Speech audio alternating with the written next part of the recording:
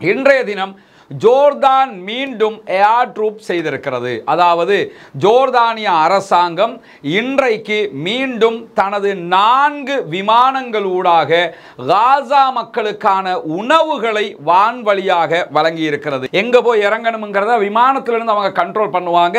இது கரெக்டா அவங்க இறக்க வேண்டிய இடத்தில் போய் இறங்கும். ஒரு ஜோர்தானால 4 விமானங்களூடாக இந்த பொட்டலங்களை இறக்க முடியும் என்றால் ஏன் சவுதி அரேபியாவினால் முடியாது? அதாவது எகிப்து, கத்தார், அமெரிக்கா, இஸ்ரேல் இணைந்து தயாரித்திருக்கக்கூடிய ஒரு ஒப்பந்தம் ஹமாஸுடைய பார்வைக்கு தற்போது அனுப்பப்பட்டிருக்கிறது என்கிற செய்தியை இஸ்ரேல் இன்றைக்கு அபிஷியலாக அறிவித்திருக்கிறார்கள். பாலஸ்தீன் அத்தாரிட்டி PA-இனுடைய பிரதமர் இன்றைக்கு ராஜினாமா செய்திருக்கிறார். அரசு ஆட்டோமேட்டிக்காக டிஸ்மிஸ் ஆகி இருக்கிறது, கலைக்கப்பட்டிருக்கிறது.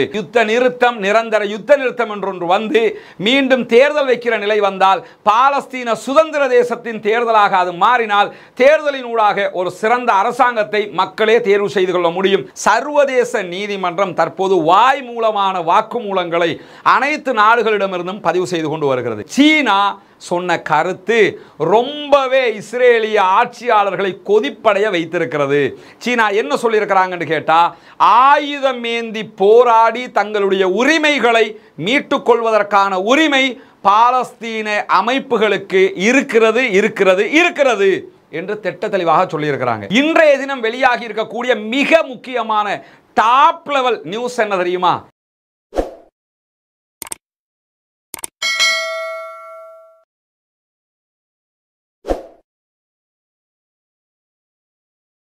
அஸ்ஸலாமு அலைக்கும் வரஹ்மத்துல்லாஹி வபரகாத்துஹு. அன்பிற்கினிய சகோதர சகோதரிகளே, காசா மீதான இஸ்ரேலிய படையெடுப்பு, இஸ்ரேலுடைய அகோர தாக்குதல்கள் தொடர்ந்து 143வது நாளாக நடந்து வருகிற இந்த நேரத்தில் என்னவெல்லாம் அங்கே நடந்து கொண்டிருக்கிறது என்பதை தான் நாம் இன்றைய வீடியோவில் பார்க்க இருக்கிறோம். இன்றைய நாளை பொறுத்தவரையில் நிறைய சூடான செய்திகளுடனான ஒரு நாளாக இன்றைக்கு மாறி இருக்கிறது. குறிப்பாக நமக்கெல்லாம் தெரியும், காசாவிலே இருக்கக்கூடிய மக்கள் உண்ண உணவில்லாமல் மிக கொடூரமான ஒரு வறுமையை சந்தித்து கொண்டிருக்கிறார்கள்.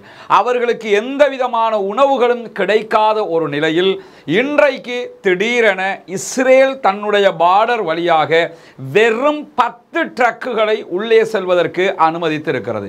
கிட்டத்தட்ட 23 லட்சம் மக்கள் உண்ண உணவில்லாமல் தவித்துக் கொண்டிருக்கிற நிலையில் வெறுமனே 10 ட்ரக்குகள் மாத்திரம் உள்ளே செல்ல அனுமதிக்கப்பட்டிருக்கக்கூடிய நேரத்தில் இன்றைய தினம் ஜோர்தான் மீண்டும் ஏர் ட்ரூப் செய்திருக்கிறது. அதாவது ஜோர்தானிய அரசாங்கம் இன்றைக்கு மீண்டும் தனது 4 விமானங்களூடாக காசா மக்களுக்கான உணவுகளை வான்வழியாக வழங்கி இருக்கிறது என்கிற செய்திகள் வெளியாகி இருக்கிறது.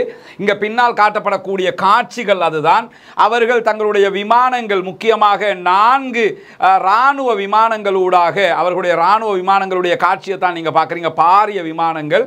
இந்த இராணுவ விமானங்களூடாக என்ன பண்ணியிருக்கிறாங்கன்னு கேட்டால், காசாவினுடைய ரஃபா உள்ளிட்ட பல பகுதிகளில் இப்படி அவர்கள் உணவுகளை மொத்தமாக இறக்கி இருக்கிறார்கள். இதை நீங்கள் பார்த்தீங்கன்னா இது பலூன், இது வந்து கண்ட்ரோல் பண்ணி இறக்குவாங்க. எங்கே போய் இறங்கணுங்கிறத விமானத்திலிருந்து அவங்க கண்ட்ரோல் பண்ணுவாங்க. இது கரெக்டாக அவங்க இறக்க வேண்டிய இடத்தில் போய் இறங்கும். இதன் மீது யாரும் தாக்குதல் நடத்த முடியாது. குறிப்பாக இஸ்ரேல் தாக்குதல் நடத்த முடியாது. காரணம் என்னன்னா, இது ஐநாவினுடைய மிக தெளிவான ஒரு ரூலாக இருக்கிறது. அப்படி தாக்குதல் நடத்தினால் இஸ்ரேல் மீது மற்ற நாடுகள் தாக்குதல் நடத்த வேண்டிய ஒரு நிலை ஏற்படலாம். குறிப்பாக ஜோர்தானுக்கும் இஸ்ரேலுக்கும் இடையிலேயே ஒரு சண்டை மூலம் அபாயம் இருக்கிறது. ஏற்கனவே நமக்கு தெரியும், ஜோர்தான் வழியாகத்தான் இஸ்ரேலுக்குள் உணவு செல்லுகிற அதே நேரத்தில் அந்த அநியாயம் ஒருபுறம் நடந்து கொண்டிருந்தாலும் இஸ்ரேலியர்கள் இவ்வளவு அநியாயம் செய்யும் போது அப்படியான ஒரு வேலையை ஜோர்தான் செய்து கொண்டிருக்கிறது என்கிற ஜோர்தானிய நிலைப்பாட்டுக்கு எதிராக பாரிய ஆர்ப்பாட்டங்கள் ஜோர்தானுக்குள் நடந்து வருகிற அதே நேரத்தில் இன்றைக்கு மனிதாபிமான ரீதியாக மீண்டும் 3வது தடவையாக ஜோர்தான் இந்த காரியத்தை செய்திருக்கிறது. நமக்கு தெரியும், முதன்முறையாக அவர்கள் அதாவது பிரான்சோடு இணைந்து இது போன்ற ஒரு காரியத்தில் ஈடுபட்டார்கள். நிறைய மருந்துகளை கொண்டு போய் வான்வழியாக இறக்கினாங்க. 2வது முறையும் அவர்கள் பிரான்சோடு இணைந்து இது போன்ற ஒரு காரியத்தில் ஈடுபட்டார்கள். தற்போது எந்த ஒரு நாட்டோடும் இணையாமல் தன்னம் தனிமையாக அவர்களுடைய விமானப்படையை நேரடியாக காசாவுக்குள்ள இது போன்ற ஏர்ட்ரூப் செய்து, அதாவது விமானம் வழியாக உணவுகளை இறக்குகிற காட்சிகள் நீங்க பார்க்குறீங்க. இது பார்வைக்கு சிறிய பகுதிகளாக தெரியும். இது பாராசூட் விதத்தில் இறக்குவார்கள். கரெக்டாக போய் இறங்க வேண்டிய லொகேஷனில் இறங்கக்கூடிய ஒன்றாக இருக்கும். 4 விமானங்களில் இப்படி தேவையான பொருட்கள் இறக்கப்பட்டிருக்கிறது. அது இறக்கப்படுகிற விமானத்தினுடைய பின்பகுதி கதவு திறக்கப்பட்டு இறக்கப்படுகிற காட்சிகளை தான் நீங்க பார்க்குறீங்க. இதெல்லாம் அவர்கள் இறக்குகிற ஒவ்வொரு பொட்டலத்தினுடைய காட்சிகளை தான் நீங்க பார்க்க முடியும். இதுதான் அந்த விமானங்கள். இதனூடாக ஜோர்தான் மீண்டும் ஒரு நல்ல பணியை செய்திருக்கிறது என்பதை புரிந்து கொள்ள வேண்டும். ஜோர்தானுக்கு மற்ற அரபு நாடுகள் அனுப்பிய உணவுகளைத்தான் அவர்கள் அனுப்பி இருக்கிறார்கள் என்கிற செய்தி சொல்லப்பட்டிருக்கிறது. இப்ப நம்ம என்ன கவனிக்கணும்னு கேட்டா, ஒரு ஜோர்தானால 4 விமானங்களூடாக இந்த பொட்டலங்களை இறக்க முடியும் என்றால் ஏன் சவுதி அரேபியாவினால் முடியாது? ஏன் குவைத்தினால் முடியாது? ஏன் பஹ்ரைனினால் முடியாது? ஏன் மற்ற அதாவது துருக்கியினால் ஏன் முடியவில்லை? ஏன் எகிப்தினால் முடியவில்லை? ஏன் பாகிஸ்தானினால் முடியவில்லை என்று இப்படி நான் அடுக்கிக் கொண்டே போகிற அளவுக்கு 56 அரபு இஸ்லாமிய நாடுகள் இருக்கிறது. கேட்டா சில பேர் என்ன சொல்லுவாங்கன்னா, அந்த நாடுகளும் கொடுத்ததை தானே போய் இறக்கிருக்கிறான், கொடுத்ததை போய் இவன் இறக்க வேண்டிய அவசியம் இல்லை, அவனே கொண்டு வந்து இறக்க முடியும். அவர்களுக்கு விமானங்கள் இல்லையா, உணவுகள் இல்லையா, என்ன இல்லை என்கிற கேள்வி இருக்கிறது. எது எப்படி போனாலும் ஜோர்தான் செய்த காரியம் கண்டிப்பாக பாராட்டப்பட வேண்டிய காரியம்தான். அல்லாஹ்வினுடைய உதவியால் அவர்களுக்கு இப்படியாவது உணவு கிடைக்கிறது என்கிற ஒரு மன அமைதி நமக்கு கிடைப்பதற்கு போதுமானது. ஜோர்தான் மீண்டும் 4 விமானங்களில் இப்படி 3வது முறையாக உணவுகளை கீழே இறக்கி இருக்கிறது, போட்டிருக்கிறது என்கிற செய்தியை நம்ம பார்க்கிறோம். முடியுமுங்க, செய்ய முடியாதுன்றலாம் கிடையாது, செய்ய முடியும். செய்யாமல் இருக்கிறார்கள் என்பதுதான் இங்கு உள்ள பாரிய பிரச்சனையாக இருக்கிறது. இப்படி உணவு பிரச்சனைக்கு ஒரு தீர்வாக ஜோர்தானுடைய இந்த காரியம் முடிவுக்கு வந்திருக்கக்கூடிய ஒரு நேரத்தில் இன்றைய தினம் இன்னும் பல விவகாரங்கள் நடைபெற்றிருக்கிறது. குறிப்பாக பாரிஸ் ஒப்பந்தம், பாரிஸ் அக்ரிமெண்ட் தற்போது ஹமாஸுக்கு அனுப்பப்பட்டிருக்கிறது. அதாவது எகிப்து, கத்தார், அமெரிக்கா, இஸ்ரேல் இணைந்து தயாரித்திருக்கக்கூடிய ஒரு ஒப்பந்தம் ஹமாஸுடைய பார்வைக்கு தற்போது அனுப்பப்பட்டிருக்கிறது என்கிற செய்தியை இஸ்ரேல் இன்றைக்கு அபிஷியலாக அறிவித்திருக்கிறார்கள். இதில் என்னென்ன நிபந்தனைகள் எல்லாம் இருக்கிறது என்பது இன்னும் வெளிப்படுத்தப்படவில்லை. ஆனால் எங்களுடைய ரெட் லைனில் நாங்கள் நிற்கிறோம் என்கிற ஒரு செய்தியை இஸ்ரேல் சொல்லி இருக்கிறது. இந்த ரெட் லைன் என்பது என்ன என்பதும் தெளிவில்லாமல் இருக்கிறது. எது எப்படி போனாலும் ஒரு விவகாரம் கிளியராக வெளியாகி இருக்கிறது. 1.5 மாதங்கள், கிட்டத்தட்ட 6 வாரங்கள், 6 வீக் ஒப்பந்தம் ஒன்று வருவதற்கான நெருக்கத்தில் இருக்கிறார்கள் என்பது தெளிவாக இருக்கிறது. 6 வீக்குக்கு யுத்தம் நிறுத்தப்பட வேண்டும். 1.5 மாதங்கள். இதிலே 40 கேப்டிவ்ஸ், ஹமாஸுடைய கையில் இருக்கக்கூடிய 100க்கும் மேற்பட்ட பணைய கைதிகள், இஸ்ரேலிய கைதிகள் 40 பேரை அவர்கள் கட்டம் கட்டமாக 1.5 மாதங்களுக்குள் விடுதலை செய்வார்கள். இந்த நேரத்தில் ஒரு நாளைக்கு 500 ட்ரக் என்கிற விதத்தில் உள்ளே உணவுகள் அனுப்பப்பட வேண்டும் என்கிற கோரிக்கையும் ஹமாஸ் தரப்பால் முன்வைக்கப்பட்டிருந்ததாக சொல்லப்படுகிறது. இப்படி பல நிபந்தனைகளுக்கு உட்பட்டு தான் இந்த ஒப்பந்தம் தற்போது ஹமாஸுக்கு அனுப்பப்பட்டிருக்கிறது. இதை ஹமாஸ் ஏற்றுக்கொள்ளப் போகிறதா, மறுக்கப் போகிறதா என்பதை பொறுத்திருந்துதான் பார்க்க வேண்டும். பார்ப்போம் என்ன நடக்கிறது என்பதை. பெரும்பாலும் ஹமாஸ் இதை புறக்கணிப்பதற்கும் வாய்ப்பு இருக்கிறது என்று ஆய்வாளர்கள் சொல்லக்கூடிய ஒரு நிலையும் இருக்கிறது. ஏன்னா ஹமாஸ் சொல்வது நிரந்தர யுத்த நிறுத்தம், இவர்கள் சொல்வது தற்காலிக யுத்த நிறுத்தம். ஆனால் இதில் 40 பேர் தான் விடுதலை என்று வருகிற நேரத்தில், ரமலானும் முன்னால் வருகிற போது ஹமாஸ் சில நேரம் அதற்கு இணங்கவும் வாய்ப்பு இருக்கிறது என்றும் பேசப்படுவதை அவதானிக்க முடியும். இப்படியான ஒரு நேரத்தில் இன்றைக்கு நடந்த ஒரு அதிரடியான ஒரு முக்கியமான செய்தியை நீங்கள் அறிந்திருப்பீர்கள். பாலஸ்தீன அத்தாரிட்டி PA-இனுடைய பிரதமர் இன்றைக்கு ராஜினாமா செய்திருக்கிறார். அரசு ஆட்டோமேட்டிக்காக டிஸ்மிஸ் ஆகி இருக்கிறது, கலைக்கப்பட்டிருக்கிறது என்கிற செய்தி இன்றைக்கு வெளியாகி இருக்கிறது. இவர் தான் PA, பாலஸ்தீன் அத்தாரிட்டியினுடைய பிரைம் மினிஸ்டராக இருக்கிறார். பாலஸ்தீன் அத்தாரிட்டியினுடைய நிரந்தர தலைவராக, நான் தான் ஜனாதிபதி என்று இல்லாத நாட்டுக்கு ஜனாதிபதி என்று அறிவித்துக் கொண்டிருக்கக்கூடிய ஒரு சூனக்கிய நமக்கு தெரியும். அவர் தான் மஹமூது அப்பாஸ். மஹமூது அப்பாஸுக்கு கீழே கவர்மெண்ட் நடத்திக்கிட்டு இருந்தவர் இவர் தான். தான் பிரதம மந்திரி. பெரும்பாலும் இன்னைக்கு தான் இவர் பிரதமர் என்றே ஃபேமஸ் ஆகுவார். இவர் தான் கிட்டத்தட்ட 2019 இருந்து இதுவரைக்கும் இவர்தான் பிரதமராக இருக்கிறார்.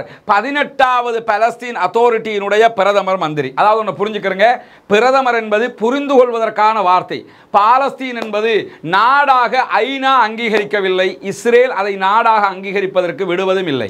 இதே நேரத்தில் பல அரபு நாடுகள் அதை நாடு என்று அங்கீகரித்திருக்கிறது, அது நாடு கொடுக்கப்பட வேண்டும் என்று சொல்லிக் கொண்டிருக்கு. ஆனால் அஃபீஷியலாக அவர்களுக்கு என்ற ஒரு நாடு இன்னும் இல்லை. அதனால தான் இவ்வளவு போராட்டமே நடக்குது. எங்களை நாடாக்குங்கிறதானே போராட்டம், எங்களுக்கு சுதந்திரம் தாங்கங்கிறதானே போராட்டமே. இல்லாத நாட்டுக்கு பாலஸ்தீன் அத்தாரிட்டி என்கிற ஒன்றை யாசர் அரபாத்தினுடைய ஆஸ்லோ ஒப்பந்தத்தினூடாக உருவாக்கினார்கள். இது யாசர் அரபாத் செய்த மிகப்பெரிய பிழையாக, வரலாற்று தவறாக பார்க்கப்படுகிறது. இந்த நேரத்தில் இந்த பாலஸ்தீன் அத்தாரிட்டி என்பது என்னன்னா, நீங்க புரிஞ்சுக்கிறதுக்காக சொல்றேன், ஒரு கொழும்பு மாநகர சபைன்னு புரிஞ்சுக்கிறங்க. நம்ம நாட்டில் நகர சபை மாநகர சபை இருக்குதுல்ல, அது மாதிரி கொழும்பு மாநகர சபை அல்லது வேறொரு ஏரியாவில் இருக்கிற ஒரு நகர சபை அல்லது மாநகர சபை என்று புரிந்து கொள்ளுங்கள். ஒரு மாநகர சபை யாருக்கு கீழே இருக்கும்? சென்ட்ரல் கவர்மெண்ட்டுக்கு கீழே இருக்கும். அவங்க சொல்றதை தான் இவங்க அப்ளை பண்ணணுமே தவிர இவங்களால எந்த ஒரு முடிவும் எடுக்க முடியாது என்கிற, இன்னும் சொல்ல போனா கொழும்பு மாநகர சபை கூட பவர்ஃபுல்னு தான் சொல்லணும். இந்த பிஏயோட எடுத்துக்கிட்டீங்கன்னா கொழும்பு மாநகர சபைக்கு சொல்லி நிறைய பவர்ஸ் இருக்குது. எந்த அளவுக்கு கேட்டால், கொழும்பு மாநகர சபை நான் அறிந்து அவங்க நேவியை மட்டும்தான் பயன்படுத்த முடியாது, நேவி ஏர்ஃபோர்ஸை பயன்படுத்த முடியாதுன்னு நினைக்கிறேன். மற்ற எல்லாமே அவங்களுக்கு பயன்படுத்த முடியும். கொழும்பு மாநகர சபைக்கென்று போலீஸும் இருக்கிறது. இப்படி கொழும்பு மாநகர சபைக்கே பல அதிகாரங்கள் இருக்கிறது. கொழும்பு நகரத்துக்குள்ள நிறைய காரியங்கள் அவங்களே முடிவெடுத்து செஞ்சிட முடியும். அவர்களுக்கு எதிராக வேறு யாரும் தலையிட முடியாது என்கிற அளவுக்கு பலங்களும் இருக்கிறது. இப்படி ஒரு அதிகாரம் கூட இந்த பாலஸ்தீன் அத்தாரிட்டிக்கு கிடையாது. இது மாநகர சபைங்கிறது மற்ற இப்ப தமிழ்நாட்டை எடுத்துக்கிட்டோம்னா மாநகராட்சி என்று வைத்துக் கொள்வார். நகராட்சி மாநகராட்சி. இலங்கையில் நகர சபை மாநகர சபை என்று வைத்துக் கொள்வார்கள். இப்படி புரிந்து கொள்ளுங்கள். இப்படி ஒரு மாநகராட்சியினுடைய பிரதம மந்திரி, மாநகராட்சிக்கு நகர மேயர் இருக்கிற மாதிரி சென்னை மேயர் இருக்கிறாங்களா இல்லையா, சென்னை மேயர் பிரியா இருக்கிறாங்களா இல்லையா, அது மாதிரி கொழும்பு மாநகரத்துக்கு வந்து மேயராக ரோசி சேனாநாயக்க இருந்தாங்களா இல்லையா, அது மாதிரி இவர் வந்து ஒரு மாநகராட்சியினுடைய பிரதம மந்திரின்னு வச்சுக்கிறீங்களேன்.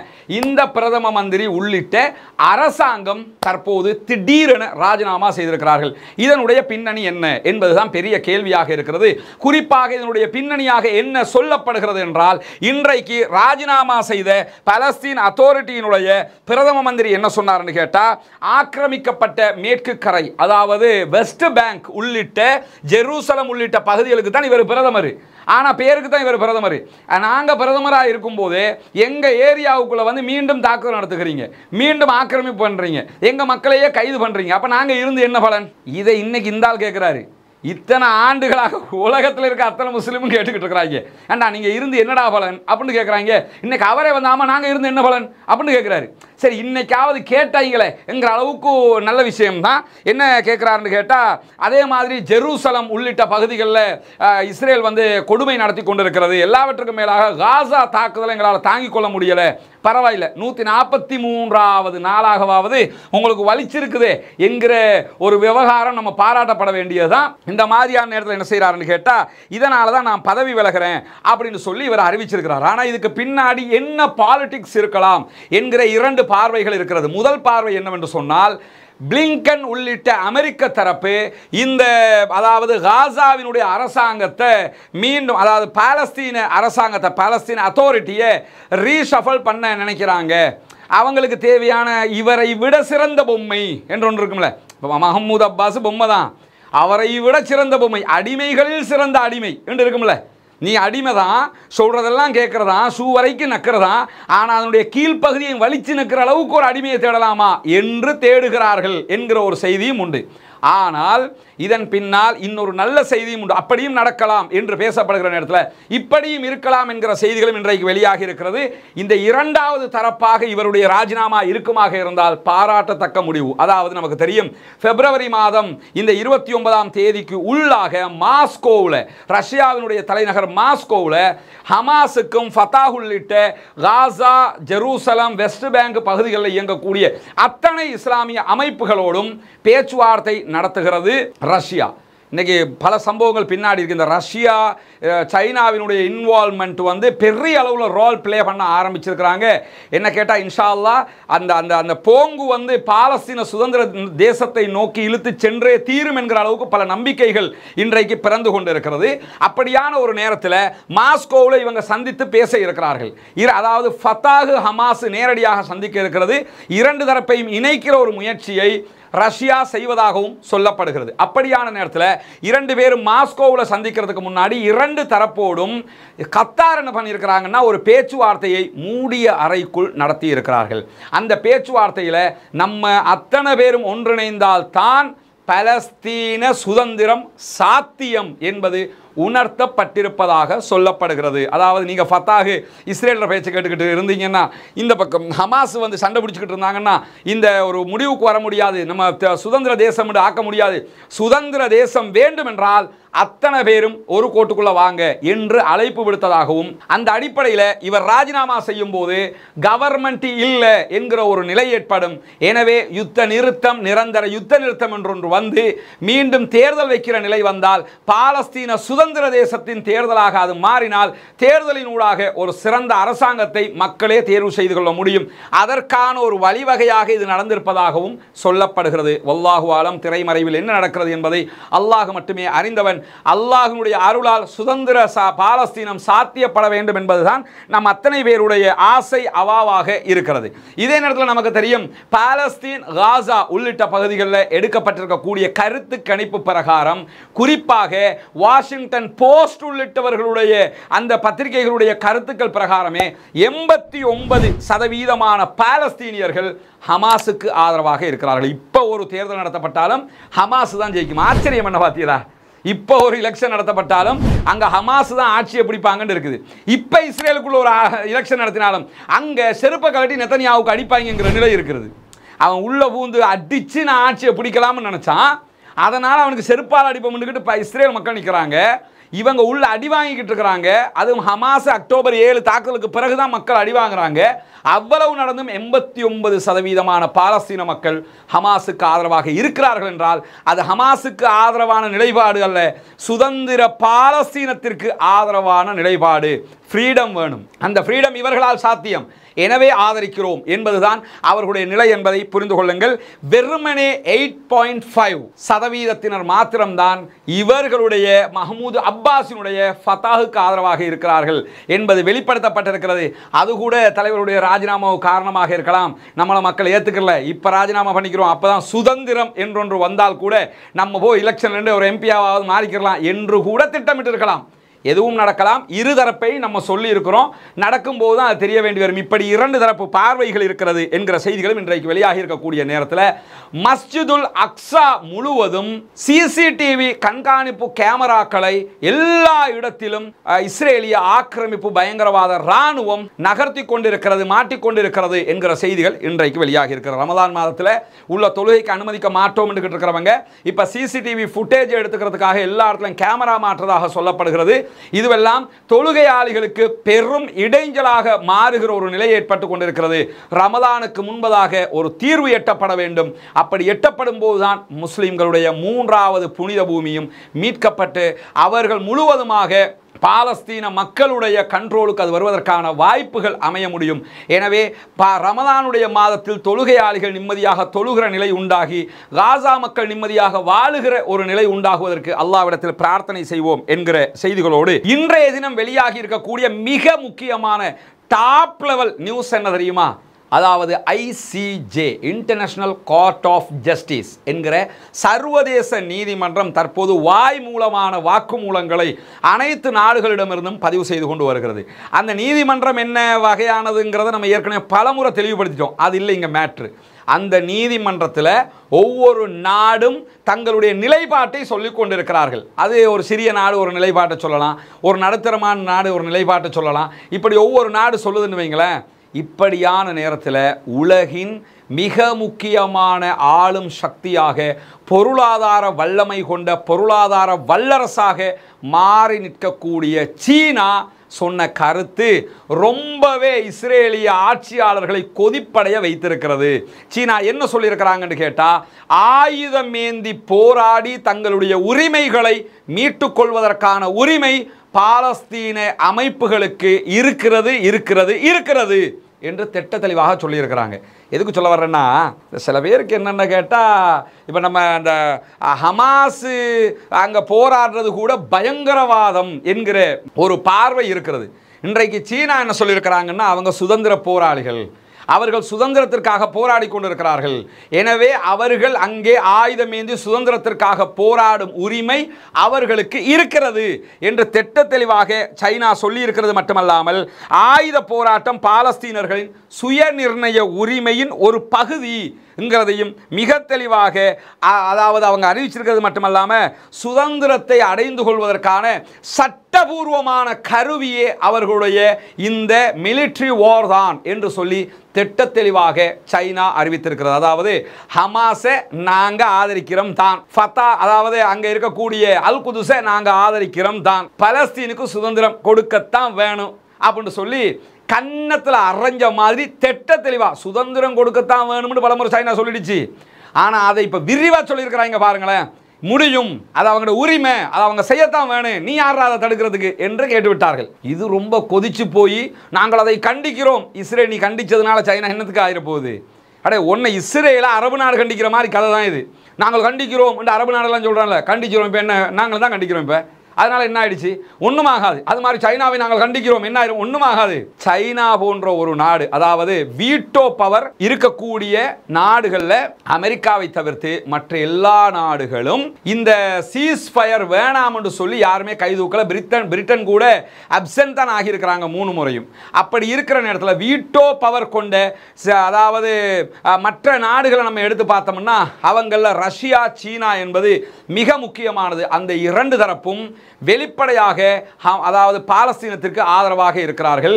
பிரித்தானியா, அமெரிக்கா வெளிப்படையாக எதிராக இருக்கிறார்கள்.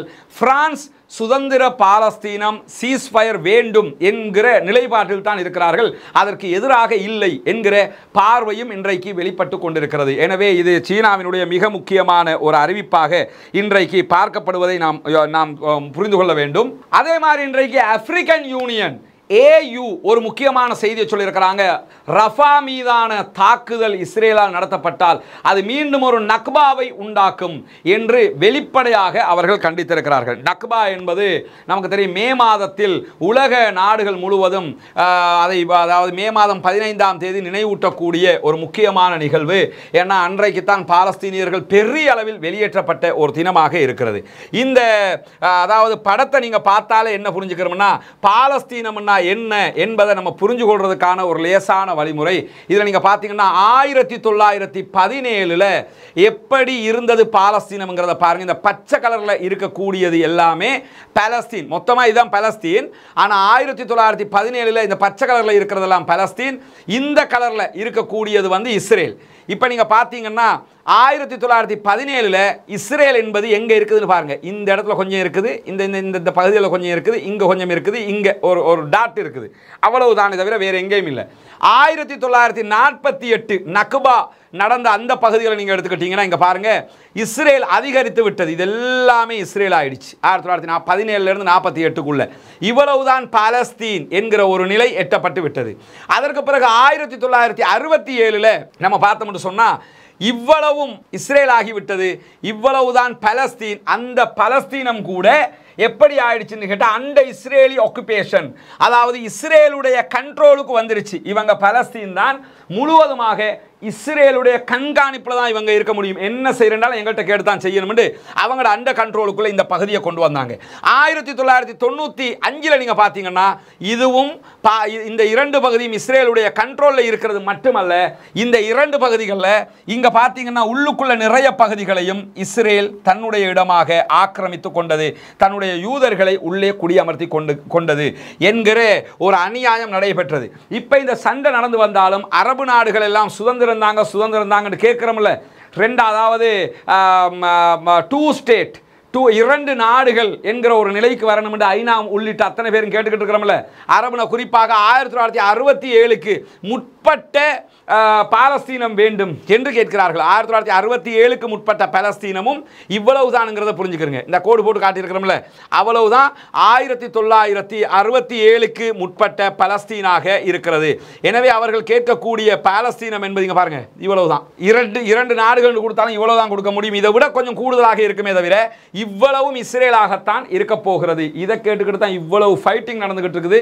இதை கூட கொடுக்க விடாமல் அந்த மக்களுக்கு அநியாயம் நடந்து கொண்டிருக்கும் போது இந்த மாதிரியான நேரத்தில் தான் இன்றைக்கு வெளியான ஒரு செய்தியை நீங்கள் பார்த்திருப்பீர்கள். யுஎஸ் ஆர்மியை சேர்ந்த அமெரிக்க ராணுவத்தை சேர்ந்த ஒருவர் இன்றைக்கு தீக்குளித்து உயிரை மாய்த்து கொண்டிருக்கிறார். குறிப்பாக அமெரிக்கா செய்யக்கூடிய அநியாயங்கள், ஜெனோசைட், காசாவில் நடத்தக்கூடிய இன அழிப்பு என்பது தாங்க முடியாதது. எனவே அதை நான் அந்த மக்கள் படுகிற கஷ்டத்தை விட குறைந்த கஷ்டத்தை தான் நான் பட போகிறேன் என்று சொல்லிக்கொண்டு ஒருவர் தீக்குளித்து காசா விடுதலைக்காக, காசா விடுதலை பெற வேண்டும், ஜெனோசைட் இன அழிப்பு நிறுத்தப்பட வேண்டும் என்று தீக்குளித்திருக்கிறார் என்கிற செய்திகளும் வெளியாகி இருக்கிறது. எது எப்படி போனாலும் தீக்குளித்து ஆர்ப்பாட்டம் நடத்துவது என்பது உலகத்தில் எந்த ஒரு ஜனநாயக ரீதியாகவும் அங்கீகரிக்க முடியாதது. குறிப்பாக இஸ்லாம் இது போன்ற வழிமுறைகளை அங்கீகரிப்பதே கிடையாது. அவர் ஒரு முஸ்லிம் கிடையாது, யுஎஸ் ஆர்மியில் இருக்கக்கூடியவர் தான். இருந்தாலும் அவருடைய போராட்ட வழிமுறைகளை வேறு விதத்தில் அவர் கையாண்டு இருக்கலாம். காசா மக்களுக்காக இராணுவத்தில் இருந்து கொண்டே அவர் போராடி இருக்கலாம். அல்லது இராணுவத்திலிருந்து நான் காசாவுக்காக ரிசைன் பண்ணுறேன் என்று ரிசைன் பண்ணிவிட்டு அந்த அப்படி ஒரு ஆர்ப்பாட்டத்தை முன்னெடுத்துக்கலாம். அதுவே சர்வதேச ஒரு பேசு பொருளாக மாறி இருக்கும். அவருடைய எண்ணம் காசா விடுதலை என்கிற நல்ல எண்ணமாக இருந்தாலும் அவர் எடுத்துக்கொண்ட முடிவு மிக மிக பிழையான முடிவு. அவர் ஒரு நல்ல சிந்தனையாக நான் காசா விடுதலை பெற வேண்டும் என்று நினைத்திருக்கிறார். ஆனால் அவர் தற்கொலையை நோக்கி போனதை ஒருபோதும் அங்கீகரிக்க முடியாது. இப்படியான போராட்ட வழிமுறைகளை யாரும் கை கொள்ளக்கூடாது என்பதையும் புரிந்து கொள்ளுங்கள். ஆனாலும் அவர் இன்றைக்கு காசாவுக்காக இப்படி ஒரு காரியத்தை செய்திருக்கிறார் என்பது சர்வதேச ஊடகங்களில் இன்றைக்கு மிக பெரும் பேசுபொருளாக மாறியிருப்பதை நாம் அவதானிக்க முடியும். இந்த மாதிரியான நேரத்தில் கடந்த 24 மணி நேரத்தில் 30 ஹமாஸ் போராளிகளை கொன்றிருக்கிறோம் என்கிற ஒரு செய்தியை இன்னைக்கு இஸ்ரேல் அறிவிச்சிருக்கிறாங்க. அவங்க சொன்னாங்கிறதுக்காக நான் சொல்றேன், புரியுதா? ஒரு சிங்கிள் பாடியை கூட காட்ட முடியலை.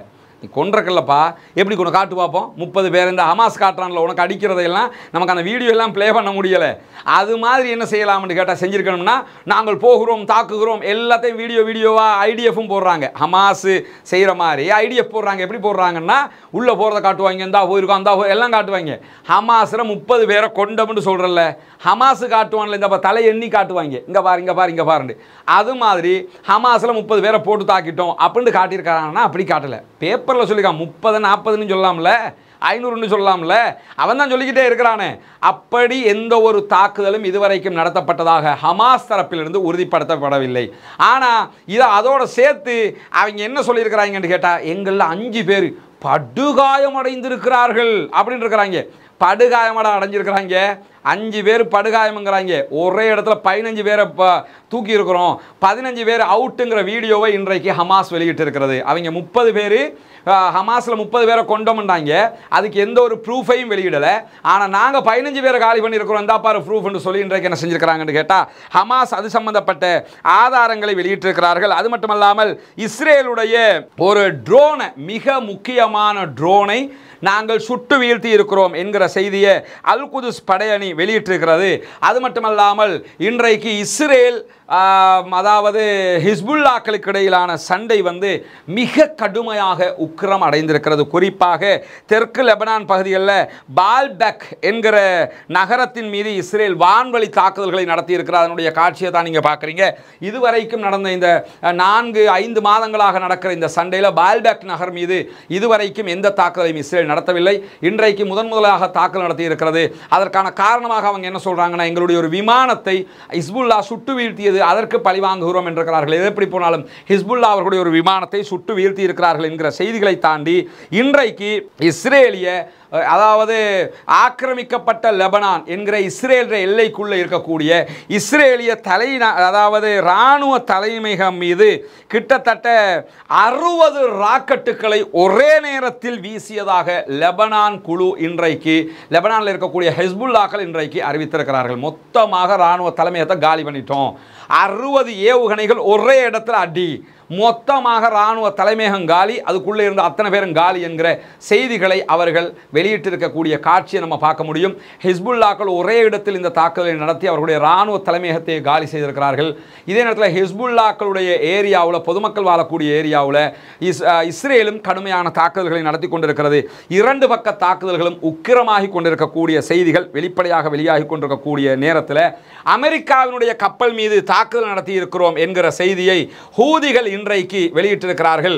ஹூதிகள் அமெரிக்காவினுடைய கப்பல் மீது இன்றைக்கு தாக்குதல் நடத்தியிருக்கிறார்கள். தொடர்ந்து அவர்களுடைய தாக்குதல்கள் உக்கிரமடையக்கூடிய நேரத்தில் இன்றைக்கும் கப்பல் மீது தாக்குதல் நடத்தியிருக்கக்கூடிய ஒரு செய்தி வந்திருக்கக்கூடிய நேரத்தில் இன்றைக்கு இறுதியாக மிக முக்கியமான ஒரு செய்தியும் வெளியாகி இருக்கிறது. அதாவது இந்த நமக்கு தெரியும் யமன் ஏரியாக்களில், பாபல் மந்தப் ஏரியாக்களில் இணைய கேபிள்கள் நிறைய போகக்கூடிய ஒரு பகுதியாக அது இருக்கிறது. இந்த படத்தை நீங்கள் பார்த்தீங்கன்னா இணைய கேபிள்கள் கடலுக்கு கீழே போகக்கூடிய காட்சிகள் தான் இதில் இந்த வட்ட வட்ட சின்ன சின்ன புள்ளி புள்ளியாக இருக்கிறதெல்லாம் இணைய கேபிள்களுடைய ஜங்ஷனுகள். இதெல்லாம் கேபிள்கள் கடலுக்கு அடியில் தான். நீங்கள் இப்போ யூடியூப்பில் பார்ப்பீங்கன்னா இணையதளத்தின் ஊடாகத்தான், இணையம் மூலமாகத்தான் நம்ம இன்டர்நெட் ஊடாக பார்த்துக்கிட்டு இருப்பீங்க. அந்த இன்டர்நெட் கேபிள்கள் போகிற வழிகள் தான் இது. இன்டர்நெட் கேபிள் மீது தாக்குதல் நடத்துகிற ஐடியா எங்களுக்கு இல்லை என்று 2 வாரத்துக்கு முன்னாடி ஹூதிகள் அறிவிச்சிருந்தாங்க. ஆனால் இன்றைக்கு வெளியாகி இருக்கக்கூடிய செய்தி பிரகாரம் இன்டர்நெட் கேபிள் மேலே 4 கேபிள்கள் மேலே அவங்க தாக்குதல் நடத்தி இருப்பதான செய்திகள் வெளியாகி இருக்கிறது. ஆனால் இந்த செய்திகள் 100% இன்னும் உறுதிப்படுத்தப்படவில்லை. ஆனாலும் இதனால் சில பாதிப்புகள் ஏற்பட்டிருக்கிறது. குறிப்பாக அரபு நாடுகளுக்கும் சில நாடுகளுக்கும் இந்தியாவினுடைய சில பகுதிகளுக்கும் இணையதள சேவையில் பாதிப்புகள் ஏற்பட்டிருக்கிறது. அது என்ன 4 கேபிள் என்கிற செய்திகளும் வெளியாகி இருக்கிறது. அதாவது 1AAE-1 என்கிற ஒரு கேபிள். இந்த கேபிள் ஈஸ்ட் ஆசியாவையும் யூரோப்பையும் ஈஜிப்ட் வழியாக இணைக்கக்கூடிய ஒரு கேபிள் என்று சொல்லப்படுகிறது. இந்த கேபிள் மீது தாக்குதல் நடத்தி இருப்பதாக இன்றைக்கு அறிவிக்கப்பட்டிருக்கிறது. அதே மாதிரி யூரோப் இந்தியா கேட்வே என்று சொல்லப்படக்கூடிய அந்த கேபிள் மேலையும் என்ன பண்ணியிருக்கிறாங்கன்னா அட்டாக் நடத்தி இருக்கிறாங்க என்கிற செய்தி சொல்லப்பட்டிருக்கிறது. இதனால அதாவது south யூரோப்பையும் Egypt, Saudi Arabia, ஜிபூத்தி, UAE, இந்தியாவை இணைக்கக்கூடிய கேபிள்களில் ஒரு கேபிள் என்று இதை சொல்லப்படுகிறது. அதே மாதிரி பார்த்தீங்கன்னு சொன்னால் யூரோப்பியன், ஆப்பிரிக்கன் அண்ட் ஆசியன் கண்ட்ரீஸுக்கு இணையக்கூடிய ஒரு கேபிளும் பாதிக்கப்பட்டிருப்பதாக சொல்லப்படுகிறது. அதாவது இதில் சவுத் ஆப்பிரிக்கா மற்றும் இந்தியாவினுடைய சில பகுதிகள் இதில் பாதிக்கப்படும் என்று நம்பப்படுகிறது. அதே மாதிரி பார்த்தீங்கன்னா 4TGN என்கிற ஒரு கேபிள், இது 4வது கேபிள். இந்த கேபிள் பாதிக்கப்பட்டிருப்பதாக சொல்லப்படுகிறது. குறிப்பாக 2001 US தான் இதை ரெடி பண்ணினாங்க என்கிற செய்திகளும், அதாவது தயாரித்து பிறகு விற்பனை செய்தாங்க என்கிற செய்திகளுக்கு மத்தியில் இதனால் இந்தியாவினுடைய இணைய கேபிள்கள் பாதிக்கப்படும் என்கிற செய்திகள் மட்டுமல்லாமல் இந்தியாவினுடைய டாட்டாவினுடைய கேபிள்கள் இதிலே சில பிரச்சனைகளுக்கு உள்ளாகும் என்கிற செய்திகளும் இன்றைக்கு வெளியாகி இருக்கிறது. இப்படியான ஒரு இணைய கேபிள்கள் மீதான தாக்குதல்களை ஹூத்திகள் நடத்தி இருக்கிறார்கள் என்கிற செய்தி வெளியாகி இருக்கிறது. ஹூத்திகள் தரப்பில் இருந்து இதுவரைக்கும் அந்த செய்திகள் வெளிப்படுத்தப்படவில்லை. ஆனால் நாங்கள் அதை தாக்க மாட்டோம் என்று அவங்க சொல்லியிருந்தாங்க. அதை நம்ம நம்பவும் முடியாது, தாக்குவதற்கும் வாய்ப்பு இருக்கிறது. ஏன்னா ஹூத்திகள் நமக்கு தெரியும் அவர்களிடத்தில் இருக்கக்கூடிய ஆயுதங்கள் சம்பந்தமாக வெளிவரக்கூடிய செய்திகளில் அவர்களிடத்தில் சப்மரின் வரைக்கும் வைத்துக் கொண்டிருக்கிறார்கள் என்கிற செய்திகளும் தற்போது வெளியாகி கொண்டிருக்கிறது. எனவே அந்த தாக்குதல் அவர்கள் நடத்தியிருந்தால் இந்த இணைய கேபிள்கள் தற்போது சரி செய்து விடலாம் என்கிற செய்திகளும் வந்திருக்கிறது. ஆனால் சில வாரங்கள் எடுக்கலாம். எது எப்படி போனாலும் இது அத்தனையும் நிறுத்தப்பட வேண்டும் என்றால் காசா மீதான தாக்குதல்கள் நிறுத்தப்பட வேண்டும். காசா மீதான தாக்குதல்கள் நிறுத்தப்பட வேண்டும் என்பதுதான் உலகத்தில் இருக்கக்கூடிய ஜனநாயகவாதிகள் அத்தனை பேருடைய கோரிக்கையாக இருக்கிறது. உலகத்தில் இருக்கக்கூடிய பல நாடுகளும் இன்றைக்கு சுதந்திர காசாவை பற்றி பேச ஆரம்பித்திருக்கிறார்கள். அல்லாஹ்வினுடைய உதவியால் பாலஸ்தீனம் சுதந்திரம் பெற வேண்டும். புனிதமிக்க ரமதானுடைய மாதத்திலே நம்மை போன்ற அவர்களும் நிம்மதியாக நோன்பு பிடித்து நிம்மதியாக பெருநாளை கொண்டாடக்கூடிய ஒரு வாய்ப்பாக அது மாற வேண்டும். அப்படியான ஒரு நிலை ஏற்படுவதற்கு அல்லாஹ்விடத்தில் பிரார்த்தனை செய்யுங்கள். அல்லாஹ்விடத்தில் கையேந்துங்கள். குனூத்து நாசிலாவை ஓதுங்கள். இரவு பகலாக ஒவ்வொரு தொழுகைகளிலும் அல்லாஹ்விடத்தில் அழுது புரண்டு கேளுங்கள் என்கிற கோரிக்கையை தொடர்ந்து நம்ம முன்வச்சு வர்றோம். அந்த அடிப்படையில் அவர்களுக்காக அல்லாஹ்விடத்தில் பிரார்த்தனை செய்யுங்கள் சகோதரர்களே என்கிற கோரிக்கையை முன்வைத்து முடித்துக் கொள்கிறேன். வாஹ்ரதா வானா அல்ஹம்துலில்லாஹி ரப்பில் ஆலமீன். நமக்கெல்லாம் தெரியும் இந்த பாடசாலை இலங்கையில் பொருளாதார மந்தகதி காரணமாக பாடசாலை மாணவர்களுக்கான கல்வி உபகரணங்களை நம்ம வாங்கி கொடுக்கறதுக்காக உங்களிடத்தில் உதவி கேட்டிருந்தோம். அதற்காக சகோதரர்கள் உதவிகளை தந்து கொண்டிருக்கிறீர்கள். அந்த உதவிகளை தேடி சென்று நம்மால் முடிந்த அளவுக்கு தேவையுடைய மக்களுக்கு ஒவ்வொரு பகுதியாக நம்ம அவர்களை ஒன்றிணைத்து கொடுத்து கொண்டிருக்கிறோம். இன்றைய தினமும் நம்ம ஒரு பகுதியில் போய் 3 ரொம்பவே பாதிக்கப்பட்ட 3 பாடசாலைகளுடைய மாணவர்களை ஒருங்கிணைச்சு 3 இடங்களில் தேவையான அளவுக்குண்டான உபகரணங்களை நம்ம கொடுத்துருக்கிறோம். அந்த வீடியோக்கள், அந்த புகைப்படங்களை எல்லாம் நாளைக்கு நீங்கள் பார்க்க முடியும். நம்ம அடுத்தடுத்து ஒவ்வொன்றாக நம்ம அந்த செய்திகளை நம்ம உங்களோடு பகிர்ந்து கொண்டு இருக்கிறோம். எனவே நீங்கள் கொடுக்கக்கூடிய இந்த பணங்கள் அந்த பாடசாலை மாணவர்களுக்கு கொண்டு போய் சேர்க்கப்பட்டு கொண்டிருக்கிறது. சதகத்துல் ஜாரியாவிலே இணைந்திருக்கக்கூடிய சகோதரர்கள், உங்களுடைய அந்த உழைப்பு, உங்களுடைய பொருளாதாரம் கண்டிப்பாக அல்லாஹ்விடத்தில் உங்களுக்கு பன்மடங்கான நன்மைகளை பெற்றுத்தரும் என்பதிலே எவ்வித சந்தேகமும் இல்லை. இன்ஷா அல்லாஹ் சதகத்துல் ஜாரியாவாக நீங்கள் செய்யக்கூடியது நிலையான தர்மமாக இந்த குழந்தைகளுடைய படிப்பினூடாக, இந்த குழந்தைகளுடைய லைஃபினூடாக உங்களுக்கு அது வழங்கப்படும் என்பதில் எவ்விதமான பின்னடைவும் இருக்க முடியாது. இன்றைக்கி நம்ம போயிருந்த இடத்துல ஒரு சம்பவம் கூட நடந்தது. ஒரு பையன் வந்து என்ன பண்ணுறான்னு கேட்டால், அவனுக்கு கிடைத்த அந்த கல்வி உபகரணங்களை எடுத்துக்கிட்டு, ஒரு சின்ன பிள்ளை, ஒரு 3ஆம் கிளாஸ் படிக்கலாம், அவன் வந்து எங்கள் அம்மாட்ட இதை கொண்டு போய் கொடுத்தா ரொம்ப சந்தோஷப்படுவா அப்படின்னு சொன்னான். இப்போ நம்ம கேட்டோம், என்னென்னா இதுக்கு ஏன்பா சந்தோஷப்பட போகிறா, இது வளமலை கிடைக்கிறதானே, இது ஒரு பெரிய விஷயம் இல்லை தானே என்று கேட்கும்போது அந்த பையன் சொன்ன ஒரு வார்த்தை ரொம்ப முக்கியமாக பார்க்கப்பட்டது. என்னென்னு கேட்டால், அவன் என்ன சொன்னான்னா, இதெல்லாம் எனக்கு கிடைக்கிறது இல்லை, எங்களுக்கு இதெல்லாம் நாங்கள் இப்படி புதிய பேக்கு இது மாதிரிலாம் கிடைக்கிறது கிடையாது, இப்போ கிடைச்சிருக்கு, ரொம்ப எனக்கு சந்தோஷமாக இருக்குது, எங்கள் அம்மா இதை பார்த்தாண்டா அதை விட சந்தோஷப்படுவாங்க அப்படின்னு சொல்லி அவன் சொல்லிட்டு போனது ரொம்ப நெகிழ்வாக இருந்தது. அந்த குழந்தைகளுடைய முகத்திலே தெரிகிற அந்த புன்னகை அல்லாஹ்வினுடைய அருளால் இதற்காக செலவு செய்த அத்தனை சகோதரர்களுக்கும் கண்டிப்பாக அது நிரந்தரமான கூலியாக வந்து சேர வேண்டும் என்று நாமும் அல்லாஹ்விடத்திலே பிரார்த்தனை செய்கிறோம். இதற்காக உதவ விரும்புகிற சகோதரர்கள் தாராளமாக உதவ முடியும். முன்னால் தருகிற என்னுடைய வாட்ஸ்அப் நம்பருக்கு தொடர்பு கொண்டு உங்களால் முடிந்த உதவிகளை செய்யுங்கள்.